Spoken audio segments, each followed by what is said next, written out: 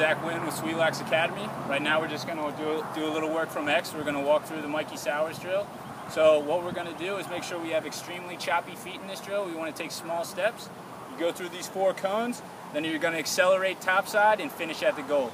Now we have 4 main finishes when we get topside. One is turning the corner. We have our inside roll. We have our rocker move, and we also have our question mark. So what we're going to try to do here is go through a couple times. We want to get a few reps of each one. We're going to go through it right-handed. We're going to go through it left-handed. Try to get 4 reps of each shot, and that should be a good workout for you.